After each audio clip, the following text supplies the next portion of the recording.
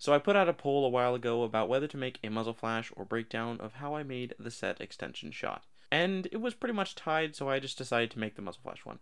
I checked back and I saw this. Anyway, here it is. Sorry for the wait. The first thing I did was to record the video. I actually had my brother Isaac fly our drone in a circular rotating shot. Our first couple of tries, I was standing out on our propane tank in our backyard, but we were shooting at just 1920 by 1080 and the drone was pretty far away. Hence, when it came down to separating me from the backdrop, well, just look for yourself. Can you distinguish? My computer couldn't either. On the next try, I decided to use our barn. The barn's walls, which for the most part are white, seemed like a great option since I was wearing dark clothing. However, my face just happens to be pretty close in color to the paint on the barn. So yeah, in the future, I'd probably use a blue screen, which we have now. I used some scrap boards we had lying around to walk on because if it had just been grass, it would have overlapped my boots and that wouldn't have been easy to key out at all. Having shot this, I moved on to After Effects. I basically used the rotobrush tool to do most of the work here. As I mentioned before, my face and the backdrop blended together into each other, but I was too stubborn to reshoot it and powered through, perhaps to my detriment. It took probably around 4 to 5 different roto attempts just to get it looking semi-decent. I used a different roto for both the body and the head, because they both required separate tweaking. I needed to track the scene next and wanted to try out the After Effects camera tracker. To my pleasant surprise, it did the job. I thought there must be a way I can put this data into Blender. Turns out there is. I talked about it in a previous video. I'll also link the tutorial on how to export that data in the description below. It's just a simple matter of downloading the add-on and then installing it in both After Effects and Blender. I exported the tracking data, launched Blender, and imported it. As you can see, the camera is already moving. I set the drone footage as a background image in the camera and put out some basic objects to check that the tracking was coming out correctly. I started modeling the walkway I was going to be on. The majority of that was just me messing around until I found something that looked cool. The backdrop started out as just a mountain range, but then I realized it wouldn't take as much work to just make a large flat object that took up most of the background.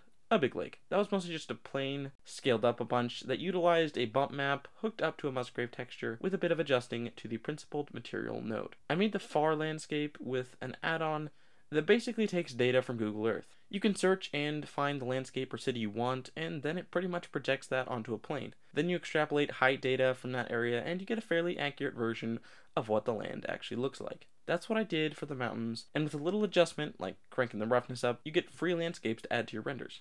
I would make a video about it, but CG Geek already made a great one, and I will link it in the description below if you guys are interested. For the close-up landscape, I used the landscape add-on that comes natively in Blender. The texture for this one is a bit more complex, but is basically a texture from polyhaven.com. I used a normal map, but what really made this texture was the displacement. As for the sky, after hours of researching cloud formations, laboring with volumetrics, and Blender crashing 15 times, I finally made this work of art. Just kidding, I downloaded an image from pexels.com like a cheapskate.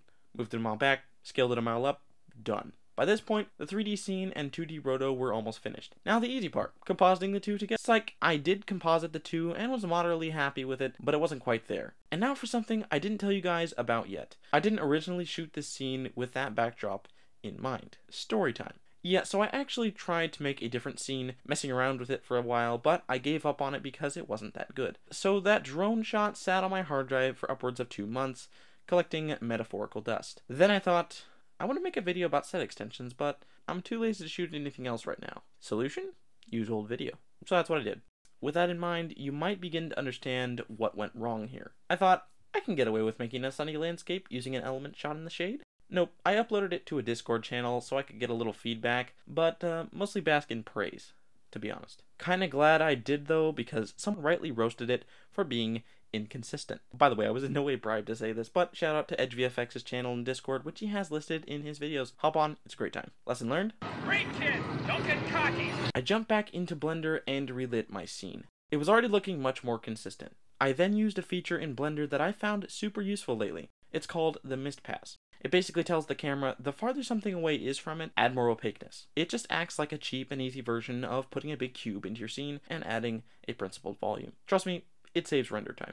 Then I tweaked it a little in After Effects, matching the color of the elements, adding glow, film grain, and a bit of chromatic aberration. What I like to do with pretty much every render now is to soften it with a lens blur and then sharpen it back up with a sharpen effect. I think it just takes away a bit of that digital feeling. I colored it in Premiere Pro. Generally, I set the shadows to be cooler colors like teal, and basically just made the highlights a bit warmer. Alright, that was just a brief breakdown of what it took to make the set extension shot. I hope you guys enjoyed, and I hope to make more stuff in the future.